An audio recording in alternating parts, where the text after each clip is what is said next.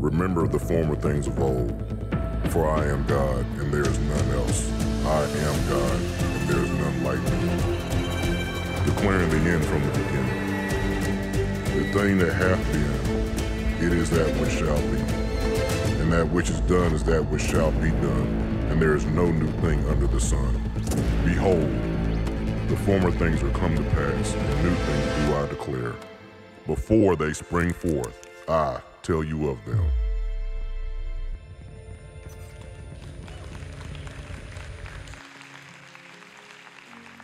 Oh, hallelujah. Good morning, Word of God. Can we stand together as we reverence the reading of His Word? Are you blessed to be in the assembly today? Can we give a shout out to Ryan Edgar for being home this morning? We love this brother. You know, I pick on him, calling him the grandfather of WOGM worship, because it was about 12 years ago that he first established our live worship ministry here. My wife just said, between those two services just now, she said, you know how you always call him the grandfather of our worship? Maybe he's the godfather. Amen. So Ryan, we love you. Welcome home this morning. If you have your Bibles, turn with me to Genesis. Want to go to the 11th chapter. If you're taking notes, today is part 27 of the Genesis prophecies. I told you from the start I wanted to break down and study the first 12 chapters of the Bible. So we'll get to chapter 12, Lord willing, and that's where we'll close. And we're only one chapter away, which means we should finish in about 12 weeks. So we'll see what happens, all right? Genesis chapter number 11. If you're there, just say amen. We'll look at it in the first 6 or 7 verses, and then I'll pray, and you can be seated. You know, as I minister this word, we've got a congregation over at our Bossier campus that are assembled there. Can we give them a shout out this morning? Good morning, Bossier. We love you guys. And also this morning, we have people watching from all over. I thought I would just highlight the places that people are watching us this morning on YouTube. All over Texas, Longview, Dallas, let's see here, Houston, San Antonio, Gladewater. So those of you in Texas, good morning to you. Fresno, Texas, Camp Fuller in Columbia, Mississippi, Franklinton, Louisiana, New Orleans, Louisiana, Winter Garden, Florida, Port Bryan, Illinois, Waldo, Arkansas, Cleveland, Ohio, Virginia, Columbus, Ohio, South Bend, Indiana. I left out DeBerry, but y'all right down the road. You could have been here. Texarkana, you can make the drive. Come on down. Belle Chase, Louisiana, Monterey, Louisiana, Lacoma, North Carolina, Los Angeles, California, Flint, Michigan, Graham, Washington, Tucson, Arizona, and Billings, Montana. I've actually been there. There's no Walmart there. That's a cool place. And Baton Rouge, Louisiana. Let's give all those places a shout out that are watching us on YouTube this morning. Hit the subscribe button if you haven't already. Hit that subscribe button, all right? Genesis chapter number 11, we'll begin in verse 1. And the whole earth was of one language and of one speech, and it came to pass as they journeyed from the east that they found a plain in the land of Shinar, which is Babylon, and they dwelt there. And they said one to another, go to, let us make brick and burn them thoroughly. And they had brick for stone, and slime they had for mortar. And they said, go to, let us build us a city and a tower whose top may reach unto heaven, and let us make us a name. Let us make us a name, pride, lest we be scattered abroad upon the face of the whole earth, which is what God had intended. And the Lord came down to see the city and the tower which the children of men builded. And the Lord said, the people is one. They have one language. They're in agreement. And this they began to do. They hadn't finished it yet. This they began to do. And now nothing will be restrained from them, which they have imagined to do, which shows us the power of the imagination. So God said, go to, let us, because he's a triune God, Father, Son, and Holy Spirit, let us go down and there confound their language that they may not understand one another's speech. So everybody that spoke, they all went that way. Everybody said, they all went that way. Hope I didn't offend anybody with my messed up rendition there. So the Lord scattered them abroad from thence upon the face of all the earth, and they left off to build the city. Therefore the name of it is called Babel, which just means confusion, because the Lord did there confound the language of all the earth. And from thence did the Lord scatter them abroad upon the face of all the earth. So nations were established based on languages. Let's pray. Father, we thank you for your word. We thank you for the ministry gift of your Holy Spirit. And I pray for all who would be under the sound of my voice at this very moment, for those here in our Shreveport and Bossier campuses and those as far as Billings, Montana. We ask, Father, that you would bless our hearing and that by your Holy Spirit we would receive revelation knowledge. We ask you for wisdom. We ask you for spiritual understanding and a conviction of truth, words of hope, faith, and salvation.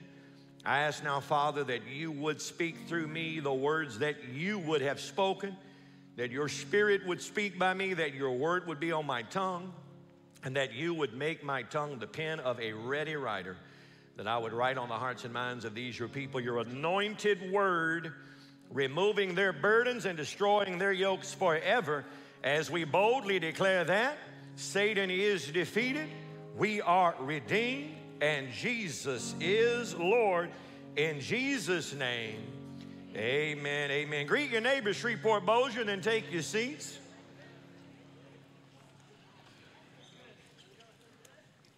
Now, I said that Billings, Montana didn't have a Walmart. I just remember the first time I ever entered Montana. We crossed the state line, stopped at this convenience store, and my wife said, by the way, ask them where Walmart is. And I asked the guy behind the counter in Montana where a Walmart was, and I might as well have offended him. He looked me straight in the face and said, we don't have no Walmart here. I said, I like this place. No offense, Walmart. So I'm not sure about Billings, but I do remember having been there, all right? So listen, let me say this real quick before we get back to Genesis 11. We have some push cards out in the foyer, Shreveport and Bossier. Make sure you get a handful and invite all you can out to the Aleph Bait Conference. Did Aleph Tav bless you? And has Aleph Tav blessed you? Somebody asked me the other day, said, wait a minute now, are we replacing Aleph Tav with Aleph Bait? Oh, no. We're adding the Aleph Tav, Aleph Bait. There's still an Aleph Tav conference coming up. We're going to take it back to the arena. More information about that real soon. But don't miss the Aleph Bait conference. I remember some months ago where the Lord just started opening to me this revelation of Aleph Bait. I literally asked God, I was like, why haven't I seen this before? And the Holy Spirit just gently reminded me that he hides things for us, not from us, like I do my wife's chocolate. Come on, somebody. Amen. And God knows exactly when to reveal it, and I believe that the Aleph Bait Conference is for such a time as this. It'll be a blessing, so make sure and invite somebody, all right? So let's turn our attention. Genesis chapter 11. We're in part 27, if you're taking notes, part 27 of the Genesis Prophecies. A subtitle for today would be the Tower of Babel. So we look in Genesis 11. We'll read this again because we're going to break down these first 6 verses. So verse 1 says, the whole earth was of one language and of one speech. And it came to pass as they journeyed from the east that they found a plain in the land of Shinar, which is Babylon. This is modern day Iraq, about 50 miles south of Baghdad. And they dwelt there. And they said one to another, go to, let us make brick and burn them thoroughly. And they had brick for stone and slime they had for mortar. And they said, go to, let us build us a city and a tower whose top may reach unto heaven. Now, mind you that these are still the days of Noah. Noah was still alive in the earth at the building of the Tower of Babel. This is about 300 plus years after the flood. And some have said that's why they wanted to build this tower, was so that they'd be prepared for any future flood that God might send upon the earth. You notice they said, let us make us a name. There's pride and arrogance in play, lest we be scattered abroad upon the face of the whole earth. Now that is direct opposition against what God's plan for man was since the beginning. In Genesis chapter 1, verse 28, the Bible says that when God made male and female in his own image, His word for man, male and female, was to be fruitful and multiply and to replenish the earth, to populate the earth. And after the flood, when God spoke to Noah in chapter 9, the Bible says, and God blessed Noah and his sons and said unto them, be fruitful and multiply and replenish the earth. So God's plan for man had not changed. Be fruitful, male and female, have children, and multiply throughout the earth. Well, when you get to the 10th chapter, which we didn't really read, you find this man by the name of Nimrod. He is the first king mentioned in Scripture. The Bible says in verses 9 and 10 that this Nimrod was a mighty hunter before the Lord.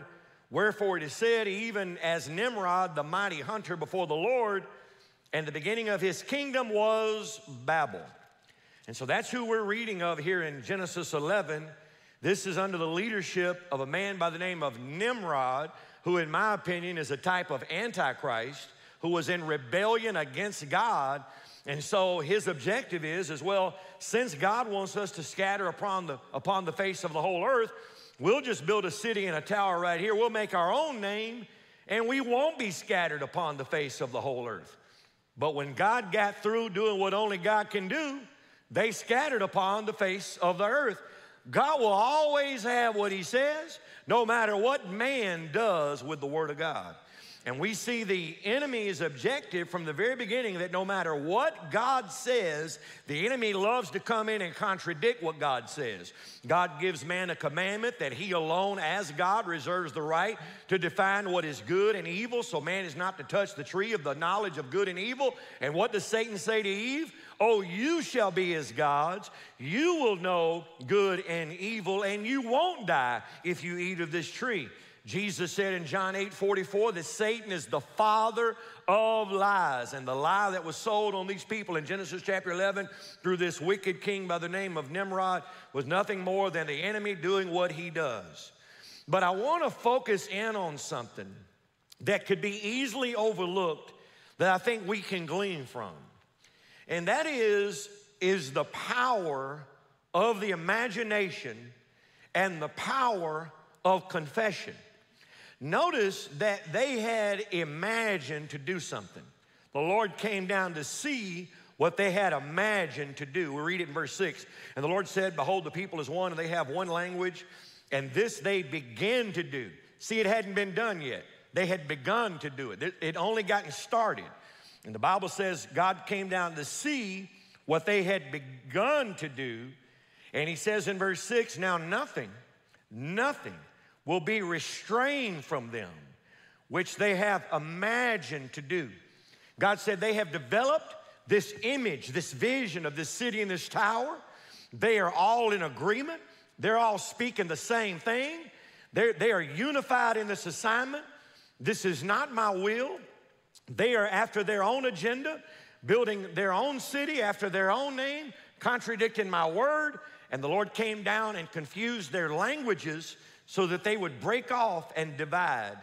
And notice that the way God was to stop an image from becoming reality was he confused language. Why? Because there is a connection between what is in our mind and what comes out of our mouth. And I want to talk about that today. So if you would, put a bookmark here in Genesis 11 and come with me to 1 Chronicles, the 28th chapter. Not Corinthians, stay in the Old Testament. And come with me to 1 Chronicles, the 28th chapter. If you can get to Samuel, keep turning. 1st and 2nd Kings, keep turning. 1 Chronicles, chapter number 28. And when you get over there, just say amen. 1 Chronicles, chapter number 28. And watch this down in verse number 9. We want to talk about imagination and confession. Now, I know these are unbelievers in rebellion against God. But notice the power that they had harnessed that arrested the attention of God, and that they understood the capacity to dream, to envision, and to develop an image, and to speak and act in line with that vision. That is a plan that God has had for man all along. And unfortunately, many born-again believers don't know the power of imagination, don't know the power of what I put in my mind, what I meditate on, and what I confess is a power that God has put within man, that God himself builds based on image. When God made man, he made him, Genesis 1:26 says, in his own image, which means God uses imagery to build.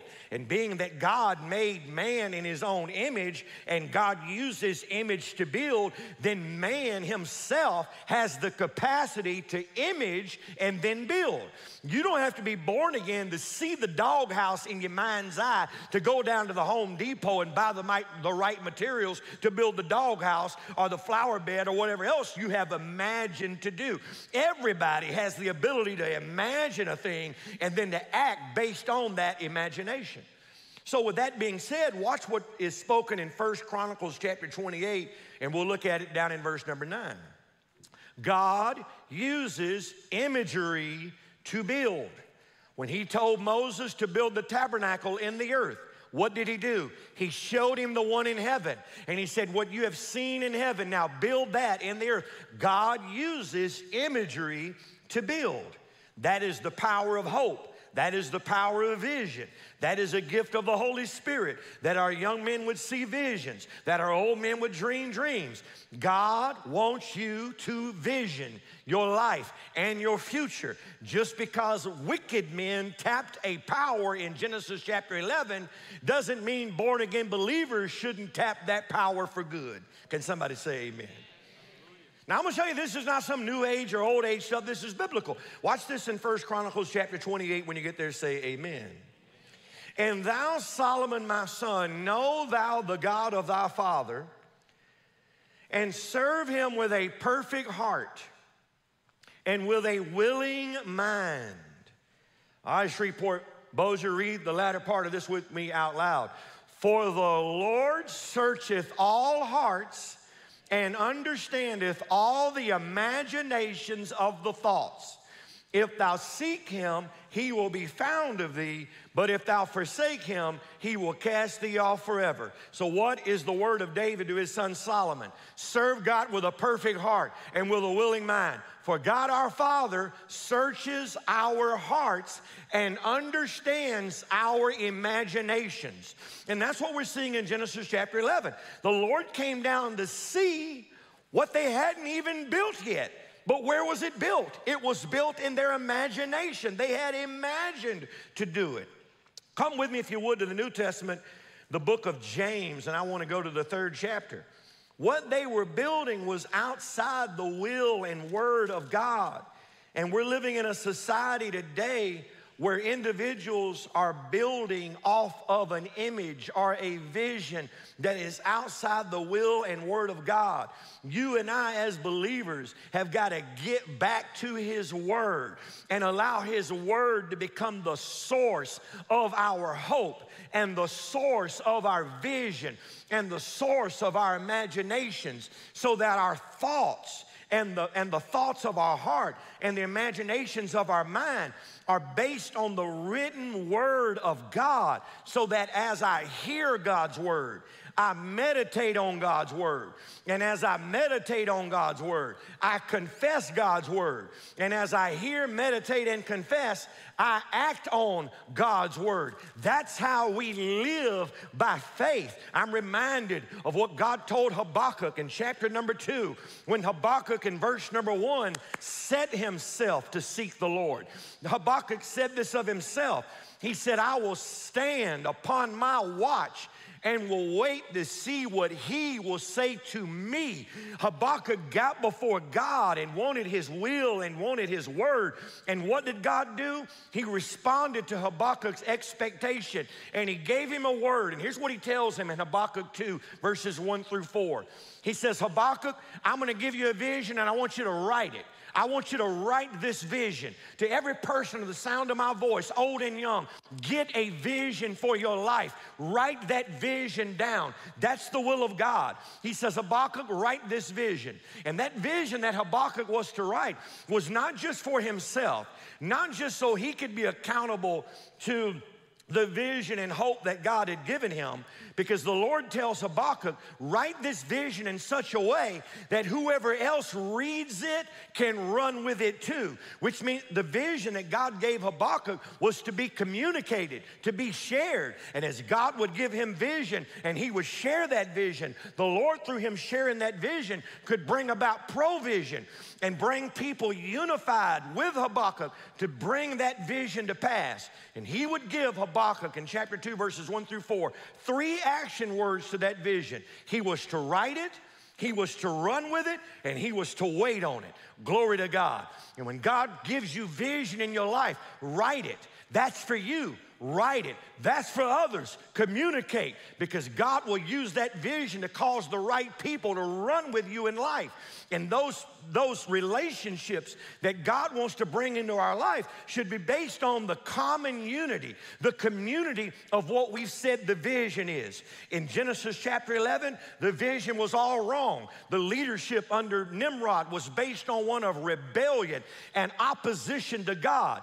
But we can learn of how much more power could somebody unified in the name of Jesus and unified under the authority of God's word, how much more could we achieve if we got before God and received his word and meditated on his word and confessed his word and acted on his word, and then every believer began to unify under that shared vision? How much more could we accomplish for the kingdom of God if we would learn from this powerful principle? Can you say amen?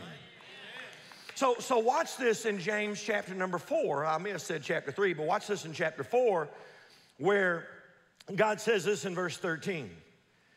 When I read of what they were doing at Babel, this is a verse I was reminded of, because they were after their own glory. They had their own agenda. They were doing their own thing in rebellion against God. But watch what the Word of God tells us in relationship to our vision and to our future for our life. Verse 13, James 4. Go to now, ye that say, today or tomorrow we will go into such a city and continue there a year and buy and sell and get gain. Whereas you know not what shall be on the morrow. For what is your life? It is even a vapor that appeareth for a little time, and then it vanishes away. For that you ought to say, if the Lord will, come on somebody, if the Lord will, we shall live and do this or that. But now you rejoice in your boastings, and all such rejoicing is evil. So what God is saying is we don't have the authority to say what we're going to do on tomorrow or what we're going to do next year. And so the arrogance of Nimrod in his kingdom to think that they could oppose the will and word of God and have what they said, God always has the last word. Amen. Psalm 127 verse 1 says, except the Lord build the house, they labor in vain that built it. What Nimrod and his followers were doing was in vain, because it wasn't in line with the will and the word of God. And how many of us have set out to do a thing out of our own mind, for our own name and for our own glory, and weeks pass and months pass and years pass, and we look back and what we set out to do has never been achieved. Why? Because we didn't get before God like Habakkuk did in chapter 2 verse 1 and find God's will and God's vision and God's plan for our life and say, Lord, I want your will, I want your word, I want your purpose in my life. That way my thoughts are in line with your will, and my words are in line with your will, and my actions are in line with your will. If this is making sense to you, just say amen. Amen. 1 Corinthians 10:31 says, whatever we do, whether we eat or whether we drink, we should do all for the glory of God. I'm living for a glory greater than my own. I'm living for a purpose that's greater than my own. Oh, hallelujah. So notice here, and if you would turn over with me to Ephesians, that there is a relationship between your mind and your mouth. Jesus spoke of this in Matthew 12:35 when he said, out of the abundance of the heart, the mouth speaks. There's this marriage between mind and mouth, and they are powerful. Romans 10:10 says, for with the heart we believe unto righteousness, but it is with the mouth that confession is made unto salvation. There's this relationship between what I think and what I say that's been ordained by God. We see how powerful it is with the children of the earth in Genesis 11 under Nimrod, in that they had imagined something. They were all communicating it in agreement. And God said, the way I stop this image from becoming a manifested thing in the earth is all I got to do is interrupt their language. And once I interrupt their language, then I can stop this vision from coming to pass. Because what they were building was not in line with the will of God. Watch this in Ephesians chapter 3, and we'll look at it in verse number 20. Ephesians 3:20, if you're there, say amen. Now, I want you to pull out two words in this verse. Now, unto him that is able to do exceeding abundantly above all that we ask, underline, circle that, all that we ask or think. Underline, circle those two words, ask and think, according to the power that worketh in us. What did God just say right here? He said, I will do exceeding. I will do exceeding. I will do abundantly above all that you could ask. That's your mouth. Or think, that's your mind. What's God saying? If you get your thinking right and you get your speaking right, I can do exceeding abundantly above what you think or what you ask. He's dealing with my mind. He's dealing with my mouth. And they do matter. Too many of us think one thing, but then say another and act like it doesn't matter by saying things like, well, I know that's what I said, but God knows what's in my heart. Yes, God knows what's in your heart, but your mouth is powerful. Proverbs chapter 18, verse 21 says, death and life are in the power of the tongue, and they that love it shall eat the fruit thereof. God has designed us in such a way that what we hear and what we receive is what we think. And he's designed our mouth to be in marriage to our mind, that my mouth will inevitably begin to speak what my mind is full of. And if that be true, and it is, I need to be careful about what I put in my mind. I just can't meditate on anything. I just can't sit around and just scroll everything that TikTok has to offer. There are things that TikTok's going to show me I don't need to see. There's stuff that the internet will make available that I don't need to meditate on. One day I'm thinking on it. The next day I'm saying it, and the next day I'm doing it. It all begins with what I put in. What goes in is what comes out. If you want God to be glorified in your life, you got to put something that glorifies him in you. Listen, the Tower of Babel exists today. There are still wicked men that are planting visions in the heart of men and women that are outside the will and word of God. Are y'all hearing what I'm saying to you? Come over with me to Philippians. Just turn forward from Ephesians and go with me to Philippians chapter 4. What I put in my life matters. What I meditate on matters. Because what I'm pouring in is what's going to come out. And God has called us to live by faith. To live by faith. And Romans 10:17 says, faith cometh by hearing, and hearing by the word of God. I'm to live by what God said. Live by what his word says. Meditating on his word day and night, that I not only be a hearer, but a doer of what he said. His word is what gives me hope. His word is what gives me encouragement. His word is what gives me a vision of my future, not only in this life, but eternally speaking. His word is called to be the foundation and very source of my hope. Hallelujah. And what is hope? Hope is seeing what doesn't exist yet. Hope is looking into your future and seeing what's not there. And we sadly have used that word hope in a derogatory term. When somebody says something positive, we come back in a negative tone saying, well, I hope so. No, you don't understand the power of hope.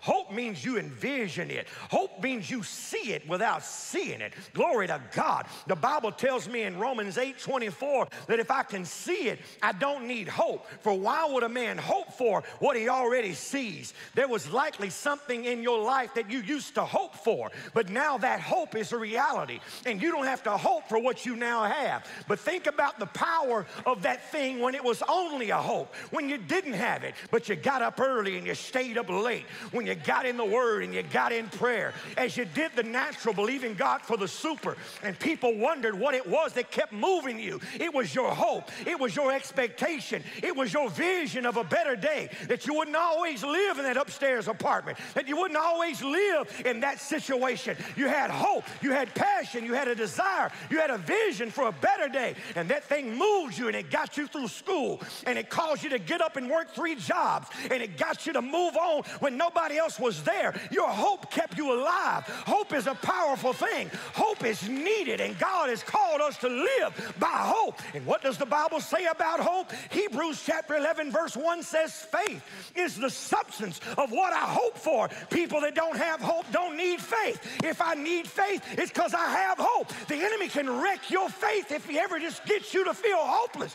I want to speak to somebody today that feels like they have no hope. I'm here to tell you that you got hope. You got lungs, you got a mind, you got a mouth. Use it. Dream again. Vision again. Believe again. God is able to do exceeding abundantly above all that you could ever ask or think of him.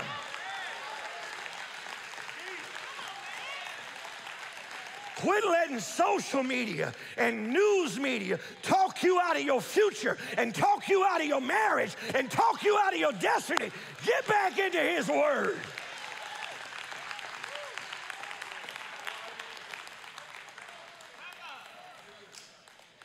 Are y'all hearing what I'm saying?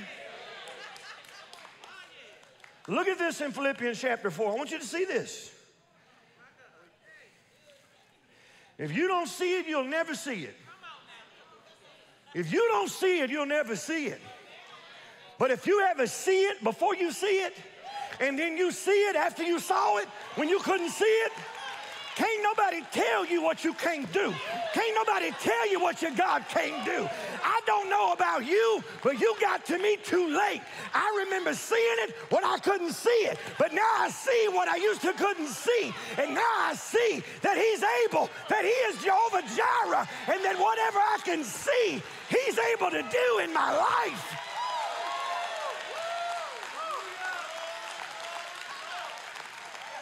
Can somebody holler out Jehovah Jireh?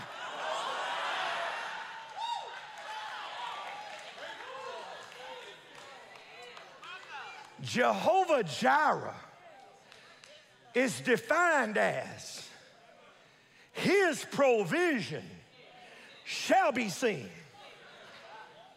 It was Abraham in Genesis 22 that named a mount in Moriah Jehovah Jireh, because it was on that mount that God provided a lamb that saved his son, one that he had been envisioning for 3 days. When he was asked about his future, when he told those servants, y'all wait right here. I am the lad, go yonder. I am the lad, come back. The vision that gave him an answer when his son, who was apparently about to die, looked up at his daddy and said, I see fire and I see wood. Where is a lamb? And Abraham, by hope and by faith and by a vision, looked at his son and said, my son, God will provide.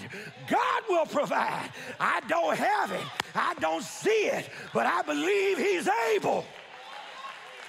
And when he got to that mountain at the right time, he looked and that ram was caught and it was there. And God told him to sacrifice that lamb. And what did he name that altar? Jehovah Jireh. And what did he say behind it? He said, his provision shall be seen. In other words, if you can see it, you'll see it.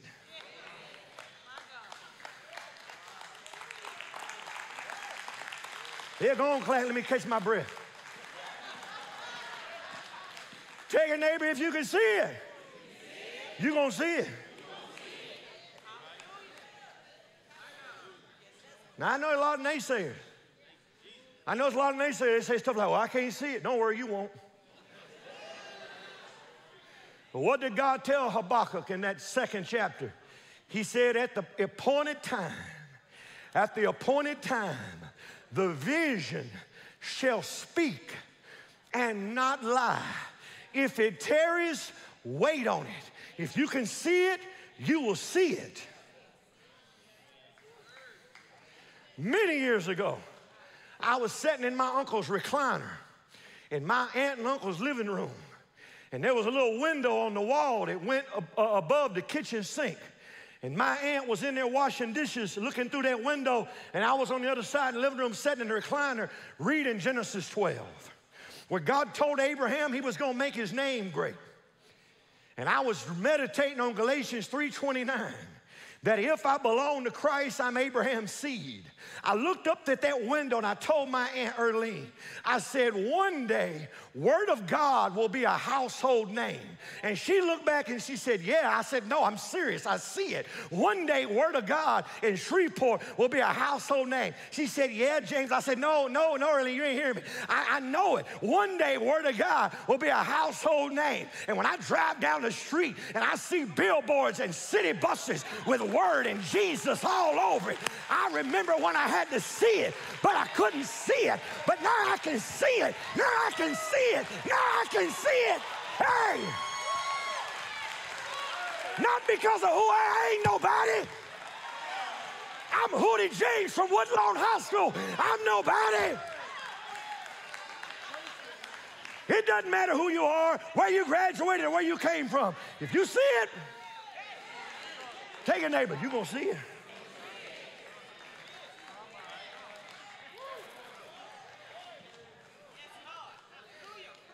Man, y'all got me fired up.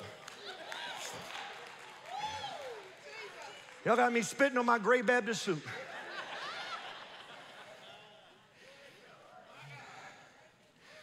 Woo! Man. Watch this in Philippians 4. Problem is we don't see it anymore. Let the devil talk you out of faith. Let the world tell you what you can't do and what you can't be and where you can't go.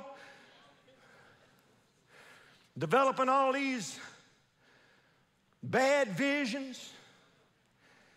2 Corinthians 10:5 says when you have an imagination, an image in your mind, and it's contrary to the Word of God, cast it down. I can't let ungodly images hang around my mind. You might ask, how do you get rid of them? With your mouth.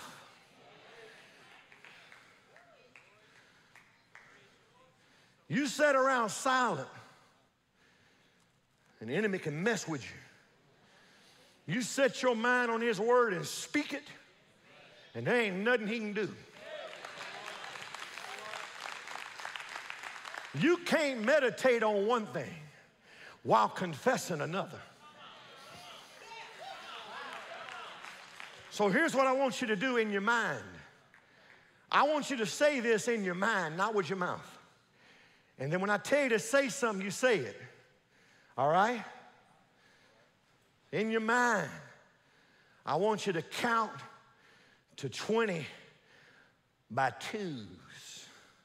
Ready, go. Now say, hallelujah, thank you, Jesus. What happened to your counting just now? It stopped.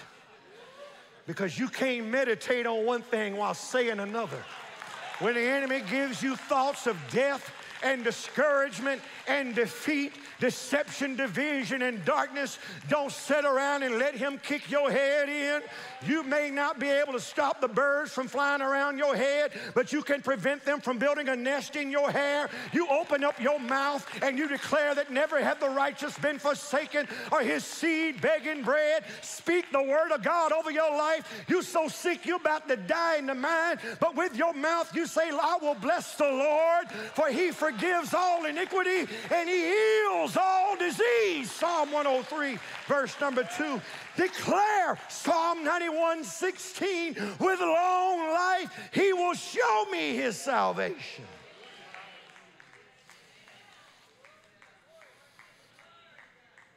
Line your mouth up with his word. Are you in Philippians 4? Man, y'all fire me up. Watch this in verse 8. Finally, brethren, whatsoever things are a lie, whatsoever things are dishonest. Is that what it says? But that's what our media is filled with. You better pay attention to what your kids are looking at on that phone. Wrong stuff in, wrong stuff out. You better get out of that idea, oh, it's just something I'm watching. No, it's more than what you're watching. You're painting an image on your heart. Before you say it don't matter what's in my heart, you better read what Jesus said on the Sermon on the Mount. He said, you might say, I've never committed adultery, but I say if you lusted in your heart, yes, you have. You might say, I've never committed murder, but if you have hate in your heart, yes, you have. Jesus was saying, if you don't capture that thing while it's in your heart, it will manifest in your life. God has given us the ability to capture the thing while it's in our mind and get it right there before it manifests. Because if you see it, you're going to see it, whether it be good or whether it be evil.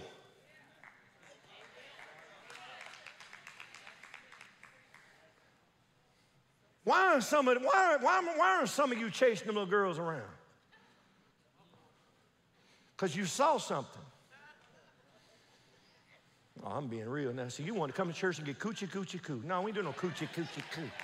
That's the problem now. We're trying to preach in such a way that everybody just feel warm and fuzzy. No, I want this word to irritate me. I want this word to clean me.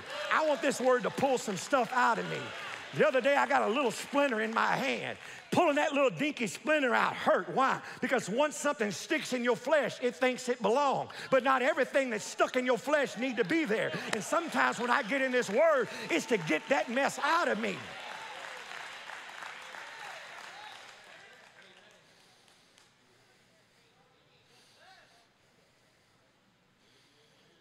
What am I doing with seed? What am I doing with the word? What am I doing with my thoughts? All right, verse 8, Philippians 4. Finally, brethren, whatsoever things are true, whatsoever things are honest, whatsoever things are just, whatsoever things are pure, whatsoever things are lovely, whatsoever things are of what? Good report. If there be any virtue, which means power. If there be any praise, and that's vocal. Praise is always audible. You can't find praise nowhere in the Bible that was silent. So if anybody says, I'm just praising him in my heart, you are deep, too deep for truth. You can't praise him in your heart and it not come out of your mouth. Praise is audible. And he's saying here, if there be any praise or if there be anything that's audible, that is consumed with who he is and what he has done, then read that last statement. Think on these things, which means what you think on controls your praise. He said, you want praise to come out of your mouth? You got to be thinking on the right stuff. But let's just be real now. Let's not be deep in church folk. Let's be real people. We are so quick to speak negativity and death and failure and defeat because it's all our media in our world is consumed with. And so we're not offering praise. We find out Johnny got the new job. What do we say? Probably gonna lose it like he did his own. We find out Johnny done got in a new relationship. Shoot, what's that, his fifth one this year? See, we're so negative that we don't know how to say anything positive. You having a good day? No. What's good about it? See, there's something wrong with your meditation that would have you say that. I ain't trying to pick on nobody. I'm being real. If praise is going to come out of my mouth, and I'm not just talking about in an anointed worship service where we're congregated and offering praise with leadership of singers and musicians. I'm talking about how you praise God in line at Walmart. I'm talking about how you praise God stuck in the left lane going down 3132 loop and wondering why that person in front of you ain't in the right lane.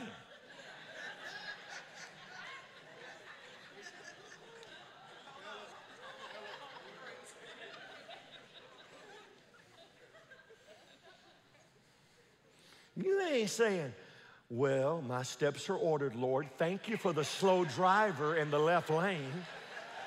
Obviously, you're trying to stop me from getting somewhere as quick as I would like to. Thank you, God, that you're saving me from an accident I haven't seen yet. No, we're saying stuff, get.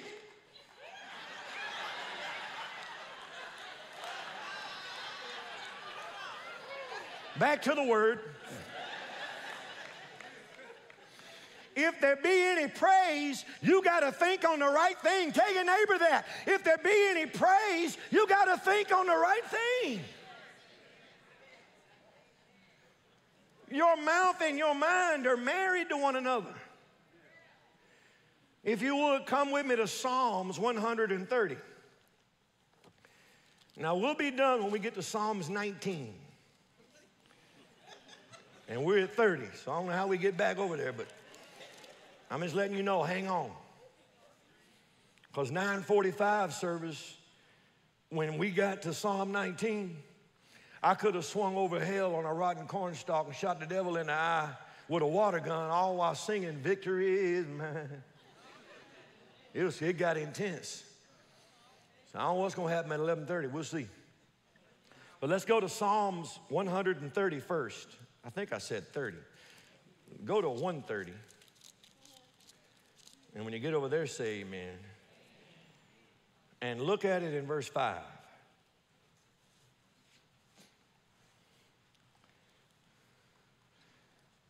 Man, you never know what the Lord's going to do. Now I ask forgiveness. Because I had told the guys in the study after 9:45, I said, yeah, that's probably the one we'll put on YouTube and TV and all that, because I have to pick a service every week. 9:45 was on fire up in here. And now, after I got this 11:30, I'm thinking, man, we might better put the 11:30 one on TV. That might be the one. Ha ha! See, don't say you're going to do anything in the next hour. Because you know not what the next hour is going to hold. This is the hour of power. Again, third time today. Watch this in Psalms 130, verse 5. I wait for the Lord. My soul doth wait. Read the next statement. And in his word do I hope. Read that part again. And in his word do I hope. So where am I getting my vision? Where am I getting my vision? I'm getting my vision from his word. Proverbs 29:18 says, where there is no vision, people perish. That means they give up, cave in, and quit. Vision builds discipline. Vision won't let you quit. Vision is a power to keep you steadfast and unmovable and always abounding in the work of the Lord, knowing that your labor is not in vain. Notice the psalmist said here, it's his word that gives me hope. It's his word that makes me believe. It's his word that's giving me the vision and the hope for my future. In his word do I hope. We need to have the word of God as the foundation for everything we envision for our life. Amen. All right, go into Psalm 19. And as you turn there, let me talk to you about Joshua. Ooh, glory to God. So God came to Joshua in chapter 1. I know you're going to Psalm 19. He came to Joshua. Chapter 1, verse 8, and this is what he said. He said, I've given you my word, Joshua. And I want you to meditate on it day and night. And I don't want you confessing it out of your mouth until you have first meditated on it. Don't let it come out of your mouth until it's gotten in your heart. Now, why would God tell Joshua, spend time meditating on the word before you say it? Because what we speak, we make public. And what we speak is now open for debate and criticism. And sometimes we say things too soon. We get the right thought, but we say it prematurely, and we let folk talk us out of it. So when you say something, you better have what you say, or you'll never have what you say.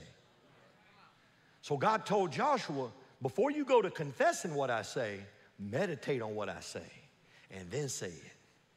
And then 5 chapters later, he put it into action. Ooh, glory to God. He says, Joshua, I want you to tell the children of Israel to see, S-E-E-C. I want you to see that I have given you Jericho. Now, Jericho was a city that had a border of walls so thick they could raise chariots on top of the walls. And it was sealed and shut up.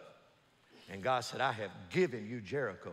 Go tell the children to see it. See, I have given you Jericho. And so Joshua delivered the word. And he said, we're going to walk around these walls of Jericho 6 days. And I don't want you to say nothing. Shh.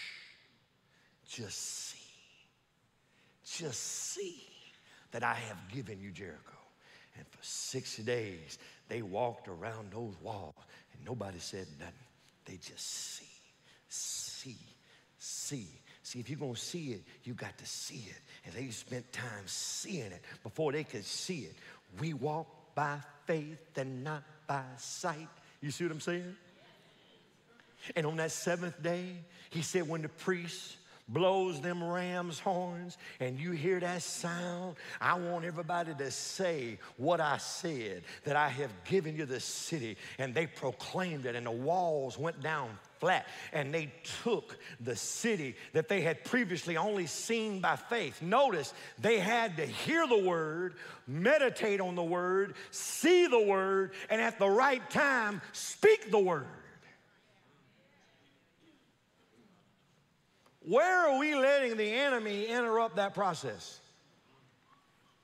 Watch this in Psalms 19. When you get there, say amen.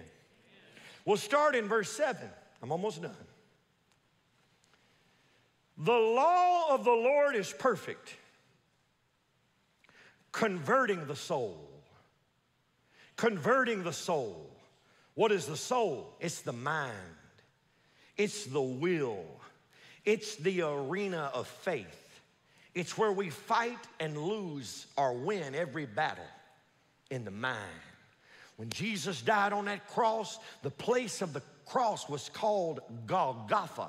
And Golgotha is translated place of the skull, because in the mountain hewn out by nature, it looked like a skull. Jesus died at Golgotha, at the place of the skull. Why? So that I could win inside of mine. Glory to God. The battle we face is in our minds. And so God says here, my word will convert the soul. Let me say it another way. The word of God will change your mind. This word convert in Hebrew is literally translated restore, that he restores my soul.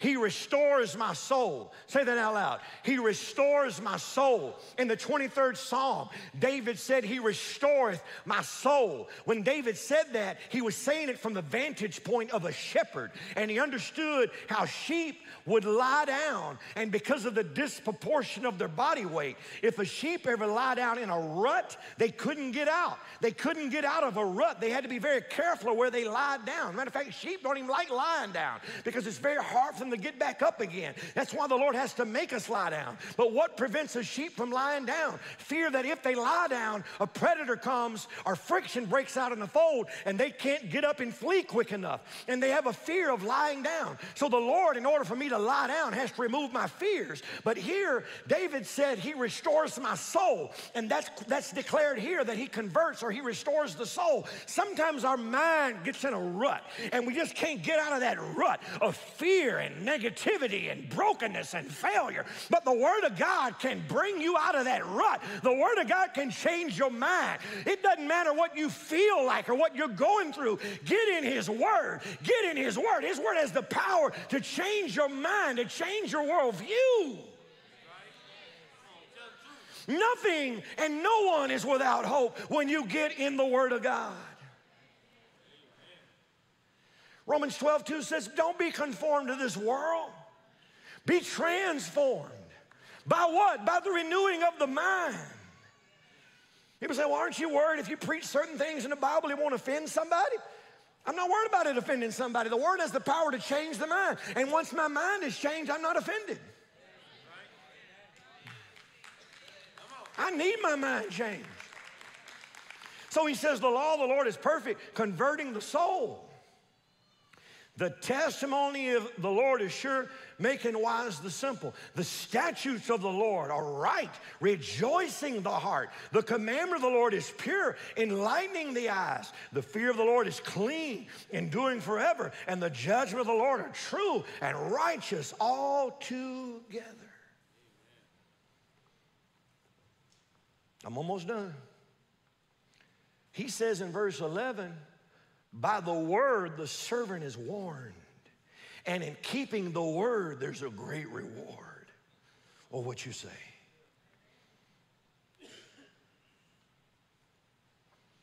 Now watch verse 14. We could have went from Genesis 11 and just read Psalm 19 verse 14 and went home. Because this verse sums up the whole thing I've been saying for the last 42 minutes and 38 seconds. Watch what he says in verse 14. We're about to close. Read it with me, Shreveport and Bossier. Let the words of my mouth and the meditation of my heart be acceptable in thy sight, O Lord, my strength and my Redeemer. I don't just need my words right. I need my mind right. And if I can get my mind right, I can get my mouth right. The reason our mouths are messed up is because our mind is messed up. And the reason our mind is messed up is we've been putting in all the wrong information. Oh, it's just music. No, it's words. It's a seed. You can take a grain of wheat and throw it in the water and it'll swell up. Won't become anything, it'll just be swollen. You can take a grain of wheat and throw it in a fire and it'll burn and become nothing. Or you can take that same grain of wheat and put it in dirt and it'll grow a harvest you can eat from. I need the kind of information I can put in my heart. I need the kind of word I can put in my heart. And when it goes in my heart, you can't see it at work. It might as well be under the dirt. You don't know what's going on. When I was a little boy in our backyard, my daddy had a garden. And he would plant that garden and he'd put a stick at the end of the row. And he would take that bag of seed and he would put that bag of seed over that stick so he would know what was on that row. And as a little boy, I'd be out there all walking around. He said, son, don't step on my greens. And in my mind, I'm just stepping on dirt. What do you mean stepping on my greens? But he was calling the thing that be not as though it were, because he knew what he had planted there. He protected what he had planted there. He watered what he had. He watered what he had planted. You need to put something in your heart that you will protect. Put something in your heart that you can water, because you know in not many days that thing will come to harvest in your life and you will benefit from it. And that is the power of the Word of God.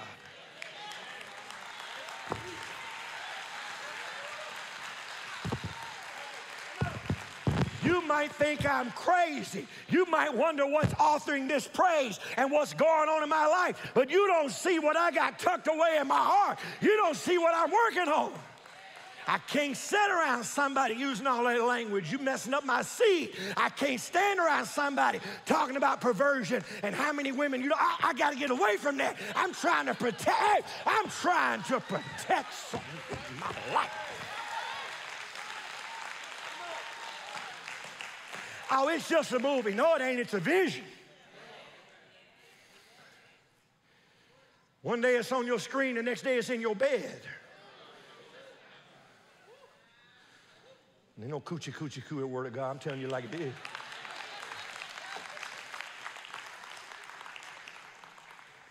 Explain that to the children later. If you don't want it in your life, don't let it in your heart.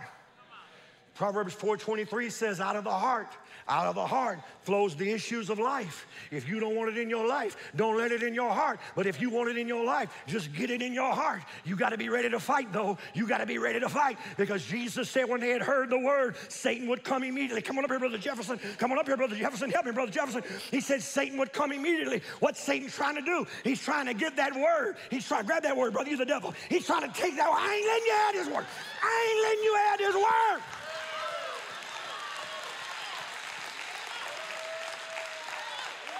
You feel me? Now you try. Get that word in your heart. Get that. Don't you let it go. Don't you let it go, brother. You live a fight. You better get that word.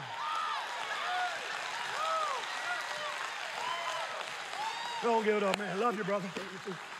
Stand to your feet and give him praise. Hey.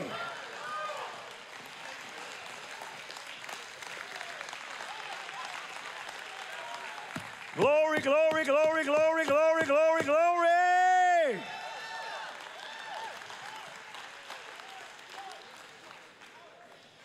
Let's pray. Father, we come to you in the name of Jesus.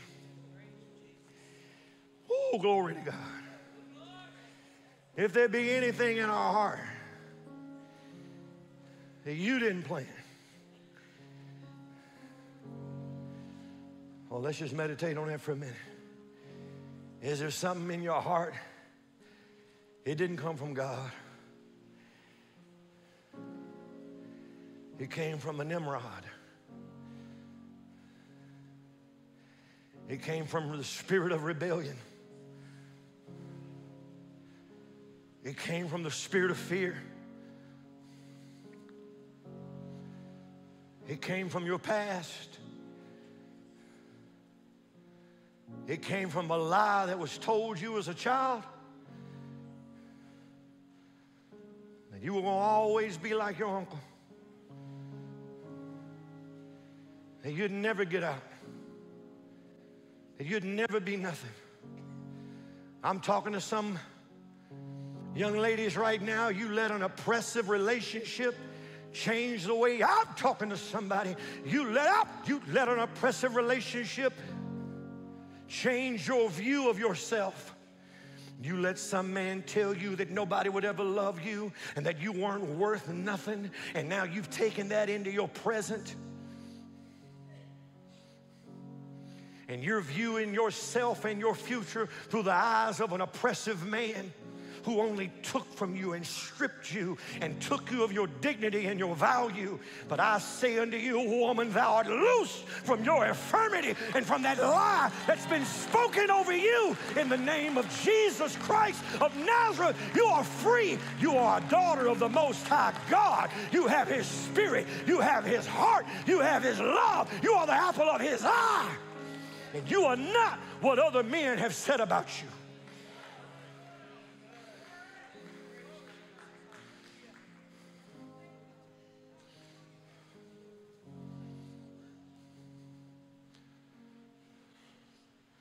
Be free today. Be free today.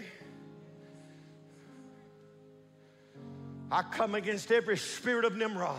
I come against every spirit of rebellion in the name of Jesus. I come against every lie that's been planted in the mind of men and women and children of God who have been lied about their purpose and lied about their meaning and lied to about their value. Lord Jesus, I thank you today that heaven is near, that heaven is here. And I thank you that your kingdom has come and that your will is done and that every stronghold is broken in the name of Jesus. For we wrestle not against flesh and blood, but against principalities and powers and rulers of the darkness and spiritual wickedness in high places. I plead the blood of Jesus right now over every foul spirit that has planted a lie in the mind of the children of God. And today we will not fall victim and we will not fall prey to the spirit of Nimrod. We will not be used as pawns to build false idols and temples that only bow to the glory of man. But from this day forward, we will live for the glory of our Savior,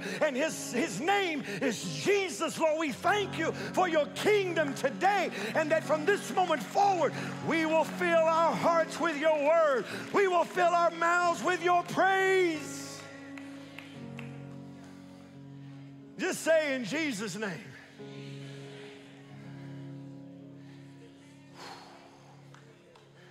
Somebody's free today. I just know it. I just know it with everything in me.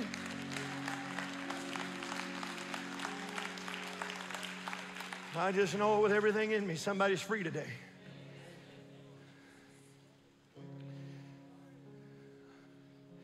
Young ladies, get off your phone. Quit building your value based on some reel on Instagram, some video of some loose girl on TikTok. Your value is not found in your appearance. You are virtuous. And any boy that would only chase you for your flesh is not worthy of having you.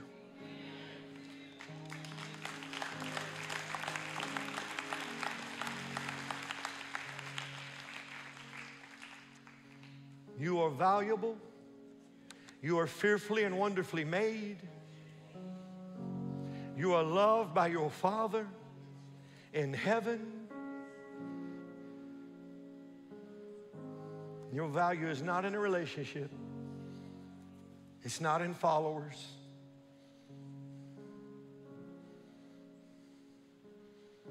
Lord Jesus, make us free today. Make us free from all the confusion of Babel, all the confusion of this world, news media and social media and the narratives that have lied to us and filled our hearts with vanity and pride and self-glory. Oh God, make us free today in the name of Jesus, that we would not live for the praise of men, but that we would live for the honor of you, oh God, our Father.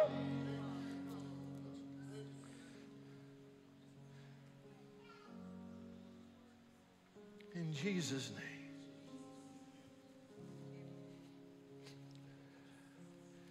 And young men, I say to you, you were made in the image of God. And you are leaders.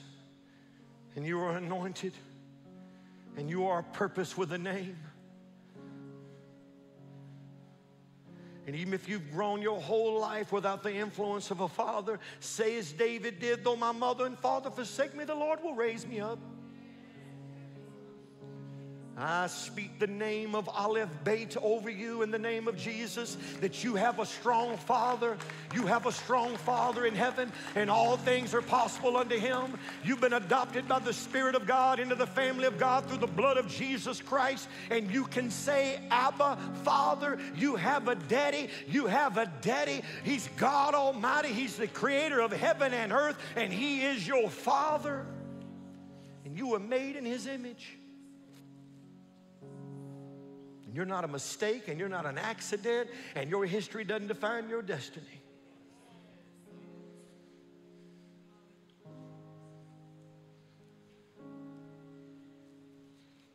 Men, if you grew up without a father, I want you to come down to this altar right now. If you grew up without a father, I want you to come to this altar right now. After I sense the Holy Spirit telling me to do this.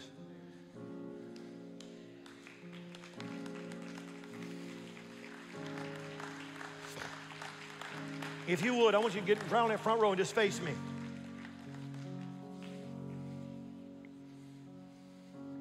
Oh, hallelujah. I'm going to come down there, and you know what I'm going to do? I'm going to do something real simple the Holy Spirit just told me to do. I'm going to give you a simple hug.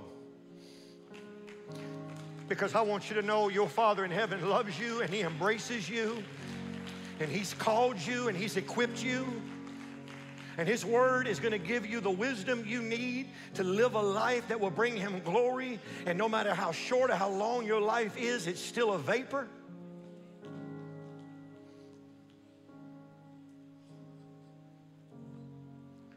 And any curse that came on your family before you is broken through you in Jesus' name.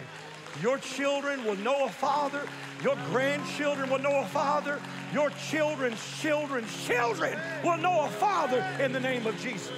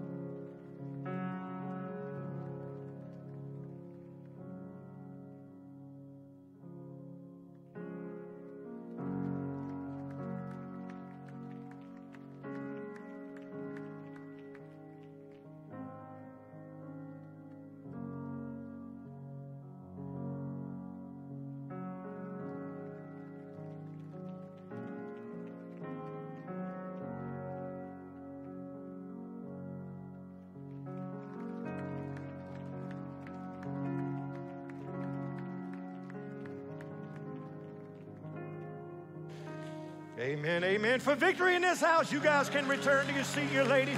We ought to shout up in here. Pray this prayer with me. Heavenly Father, Aleph Bait, Abba Father, I believe you love me, that you have a plan and you have a purpose for my life. Now, according to your word, let the words of my mouth and the meditation of my heart be acceptable in your sight. I believe you sent your son to die for my sins, that I could become your child. And I believe you raised him from the dead, that I could have a new life in hope of eternal life. So use this life. I reject every lie, and I will not be led by Nimrod or any other lies in this society. I make a decision to build my hope on the foundation of your word, and that your word will manifest in my life. And as it does, I will give you all the praise and all the glory for it. In Jesus' name, amen. Come on, let heaven hear you shout this morning. Glory to God.